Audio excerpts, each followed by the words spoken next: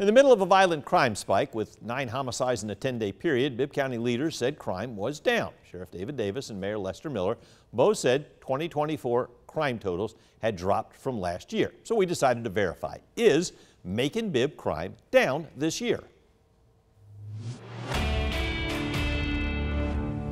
Our sources are the Bibb County Sheriff's Office monthly reports and the FBI crime statistics. Here's what we found out. After a recent string of homicides, Sheriff David Davis and Mayor Lester Miller pointed to the big picture, that crime is trending down. We had a little uptick. This does not seem to be the trend, and we hope that it doesn't continue to be the trend. We've had a very quiet 2024. We want to keep it that way for the rest of the year.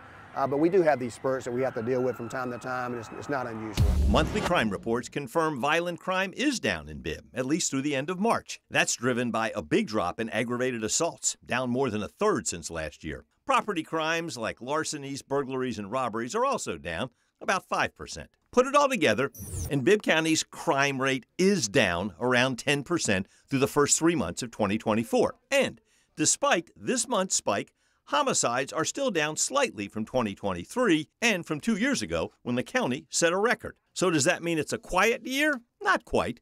Property crime and total crime is still higher than 2 years ago. But we can verify, yes, crime in Macon-Bibb County is down in 2024. With your Verify, I'm Frank Malloy.